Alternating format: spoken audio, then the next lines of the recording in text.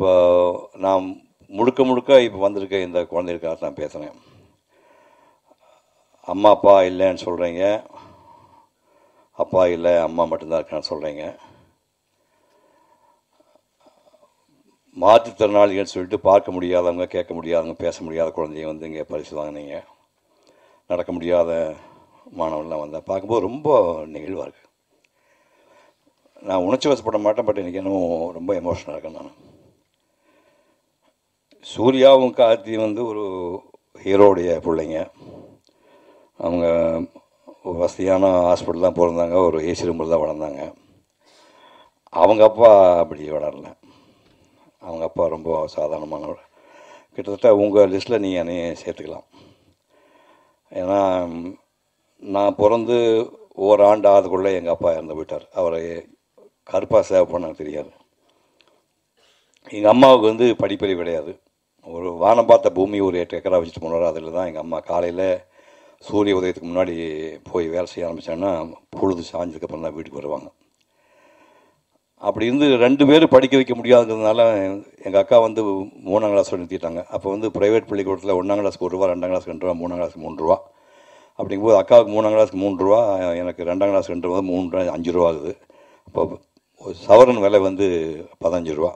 அப்படிங்கும்போது 3 பாகம் வந்து மாதம் மாதம் கொடுக்க முடியாதுன்னு அக்காவுக்கு பள்ளிக்கூடத்தில் நிறுத்திட்டாங்க. அக்கா போன வருஷம் தான் இறந்துட்டாங்க 80 வயசில். அக்கா கடைசி வரைக்கும் படிக்கவே இல்லை. அப்புறம் நான் வந்து ஃபீஸ் கட்டி தான் படித்தேன். கவர்மெண்ட் பள்ளிக்கூடத்துலேயே அப்போ ஃபீஸ் உண்டு. 6, 7, 8க்கு வந்து 2.25 ரூபா. அப்புறம் 9, 10, 11க்கு 5.25 ரூபா ஃபீஸு கட்டி படித்தேன்.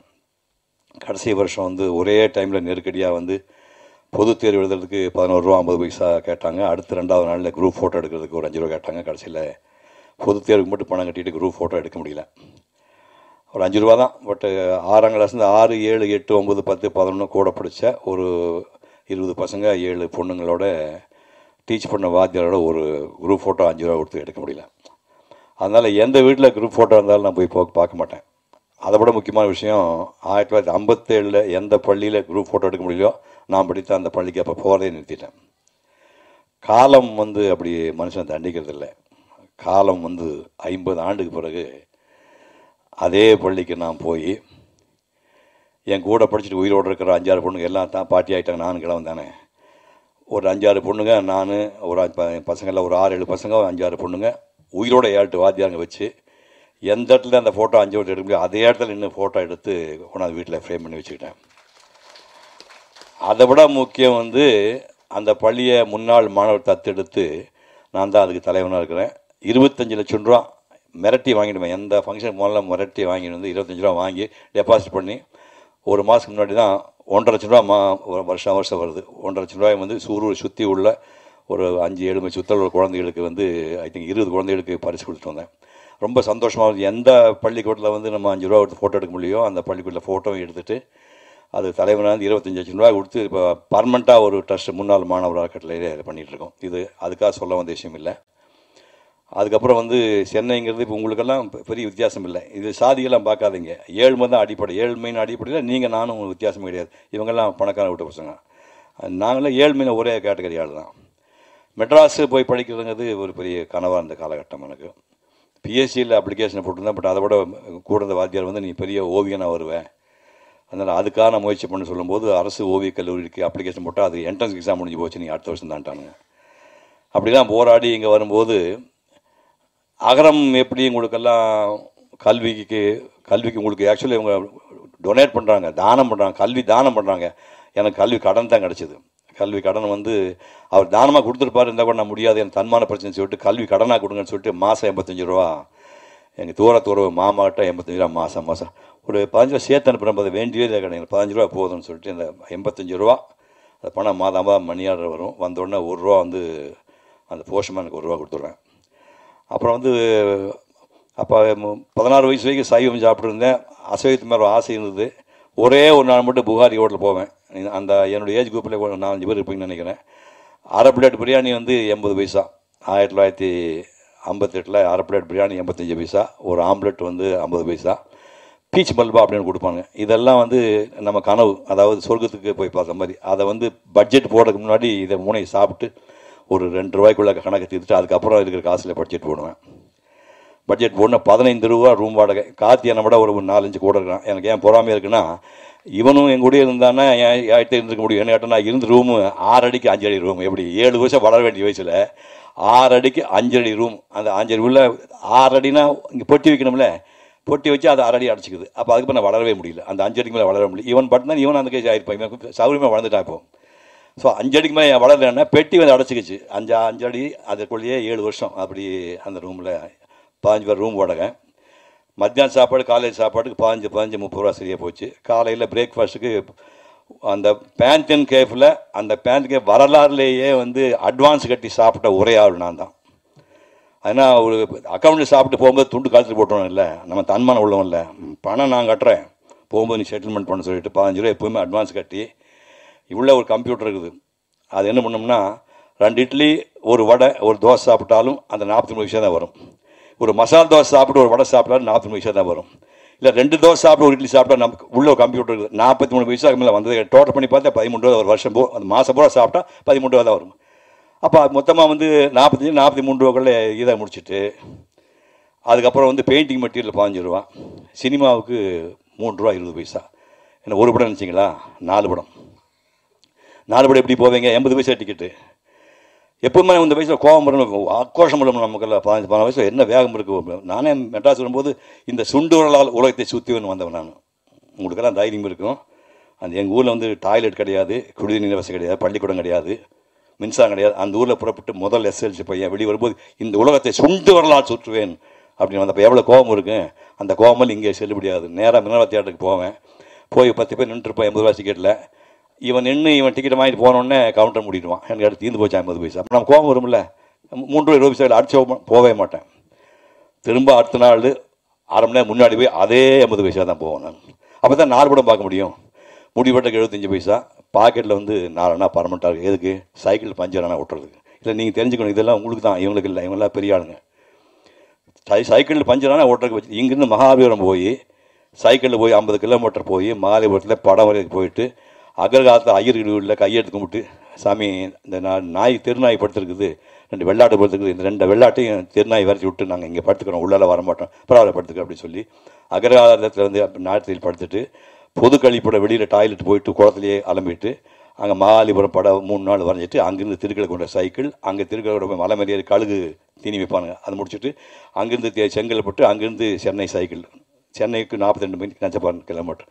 இதெல்லாம் சைக்கிளில் வாழ்ந்தோம். இதெல்லாம் எதுக்கு சொல்ல வரேன்னா, வாழ்க்கையில் சாதிக்க வேண்டும் என்று நினைப்பு வருகின்ற போது உடல் சுகத்துக்கு போய்விட்டால் ஒழிந்து விடுவீர்கள். ஞாபகம் வச்சுக்கணும். உடலுக்கு சுகம் கொடுக்கவே கூடாது. திருப்பதிக்கு போகிறேன் 62 கருட உற்சவம் ரத உற்சவ டைமு. 1.5 லட்சம் பேர் மேலே, மேல் திருப்பியில் 1.5 லட்சம் பேர். எங்கே பட்டு போய் பார்த்து கால் கொடுத்து இடர சதங்க திரும்பி பார்த்து ஒருத்தர் காலுக்கு படுத்துருக்கான். இந்த பக்கம் ஒரு இடர திரும்பி பார்த்து இங்கே ஒருத்தன் படுத்துருக்கான். டேய் சந்திரா படுறான்னு சொல்லிட்டு அந்த கேப்பில் நான் படுத்துட்டு அந்த 1 லட்சம் பேருக்கு நடுவிலே நானும் படுத்து தூங்கிட்டு காலையிலேருந்து 4 மணிக்கு கைப்பந்து அவன் அடிப்பான், நான் குளிப்பேன், நான் அடிப்பேன், அவன் குளிப்பான். குளிச்சுட்டு நேரு கஃபேயில் போய் டிஃபன் கேட்டால் சட்னி 2 இட்லி வச்சு சாம்பார் ஊற்றினா சொடையன்னு பேண்ட் நனைஞ்சு போச்சு. என்னையாது அப்படின்னா சாம்பார்னு ரசம் வைக்கணும். இப்போ தான் நான் சம்பாதிக்க முடியும். ரத உற்சவ டைம் இப்போ தான் சம்பாதிக்க. நீயே இப்போ வராங்க, எனக்கு இப்போ தான் லீவ் கிடைக்குது. இந்த தண்ணி சாம்பாரை ஊற்றி சாப்பிட்டுட்டு ஒரே ஒரு பூரி மட்டும் மடித்து எடுத்துகிட்டு நேராக போய் சந்திரகிரி வியூ அப்படின்னு இடம் இருக்குது. மேலே கிழங்கி வந்தீங்கன்னா சந்திரகிரி வியூன்னு நடக்குது. அங்கேருந்து ஒரு 9 மணிக்கு ஆரம்பித்து 12 வரைக்கும் படத்தை வரைஞ்சி முடிக்கும்போது தொண்டையெல்லாம் வறண்டு போச்சு. சின்ன மிலிட்ரி பேக் வச்சுக்கிறதா தண்ணி இருக்குது. அதை வச்சுட்டு படத்தை வரைஞ்சி முடிச்சுட்டு எடுத்து பார்த்தோன்னா மசாலா அப்படி சளிச்சு போச்சு, ஊசி போச்சு, மசாலா ஊசி போச்சு. அந்த மசாலாவை மட்டும் எடுத்து போட்டு அந்த பூரி ஒட்டிகிட்டு இருக்குது. அந்த பூரியை சாப்பிட்டு கொண்டு நான் திருப்பதியிலே வந்தேன். கன்னியாகுமரிக்கு போனால் அவங்க ஒரு ஸ்டேட்டு ஒரு தர்ம சத்திரம் இருக்குது, 2 ரூபா வாடகை. அந்த பூட்டு வந்து பச்சை பெயிண்ட்டுக்குனா pink colour, dark pink colour பூட்டுருக்கும். அது அந்த பூட்டு போட்டு கொடுப்பாங்க. அந்த ரூமுக்குள்ளே வந்து என்னுடைய உடைமை 2 சட்டை பேண்ட் வச்சுட்டு தெருவில் போய் படம் வரைஞ்சோம். குற்றாலம் போய் கூட வரையும்போது குற்றாலத்தை வந்து தங்கறதுக்கு இடம் கிடையாது. அவங்க கூட வந்த போய் அப்புறமா ஜாலரா ஒன்று போட்டான், இவர் நடிகரா அப்படின்ட்டான். அப்போ ஒரு ஐடியா அந்த சினிமாவில் வரலாம்னு. எந்த படத்தை இல்லை நடிக்க போகிறாருன்னு சொன்னதுக்கே அவர் பரவாயில்ல இங்கேயே படுத்துக்கிட்டார். எங்கே கல்லாப்பேட்டி கடியில் இங்கே மேலே காசு கொடுக்குறாரு, இல்லை ஓட்டை இருக்கும்போது அந்த ஓட்டையில் நைட்டு படுத்திருந்தேன். இதெல்லாம் ஏன் சொல்கிறேன்னா, இப்படியெல்லாம் வந்தால்தான் இப்படி பசங்க உருவாக முடியும். புரியுதா உங்களுக்கு? நீங்கள் வந்து நீங்களே ஆடம்பரம் அட்டகாசம் பண்ணீங்கன்னா அது எப்படி வர முடியும்?